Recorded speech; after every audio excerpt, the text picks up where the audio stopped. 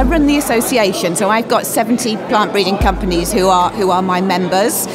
So we work very closely with them. We're actually we help them with their intellectual property. So plant breeding is funded by a royalty that's paid on seed. So all the investment that the plant breeders have to make in developing the new varieties is rewarded by the payment of a royalty on every ton of seed that they sell.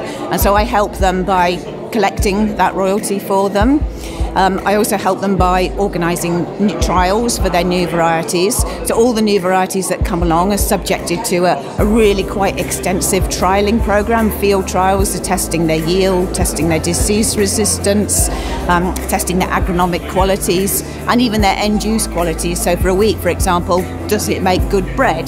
So we organise all those trials for them.